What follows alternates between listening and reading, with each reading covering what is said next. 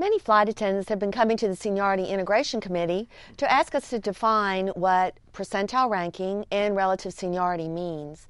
It's an important concept, one that helps us to assess what our system bidding power is. A flight attendant's relative seniority is their individual placement on the seniority list and how it compares to the other Delta flight attendants. Betty, you know, you're right. We have gotten quite a number of emails from flight attendants who have inquired in reference to relative seniority and percentile ranking, and maybe a little confusion as to what that term means. We haven't used it that much in the past, but it is very important to understand what it means.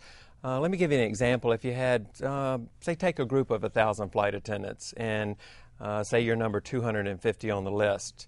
That person would be ranked at 25% on the percentile ranking.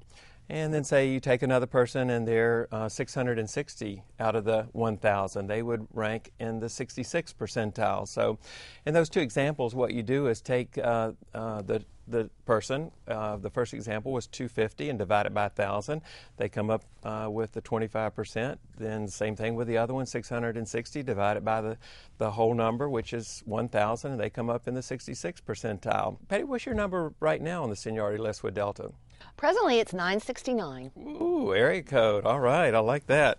Let's see, 969, and we've got 13,595 on our current list, and that comes up to 7.12. So that means that your percentile ranking is 7.12 on the pre-merge list. You know and I know that when we put the two lists together and we merge them, you'll lose your area code status and your number will get bigger and my number will get bigger. But relatively speaking, we have to go back and look at the percentile ranking or the relative seniority ranking, and what you can do is now take your new number, divide it by the new combined total number of flight attendants on the new list, and that'll give you your ranking based on the new list, and then you can compare it with the other.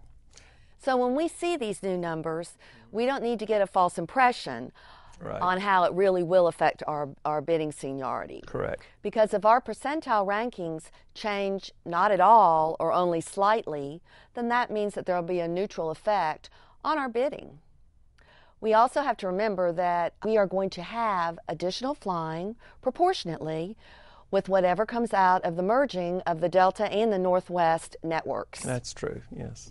One thing also to keep in mind is that our base percentile ranking, our relative seniority, is important to each of us. The bottom line for all of us is that our base seniority really is what drives our schedules.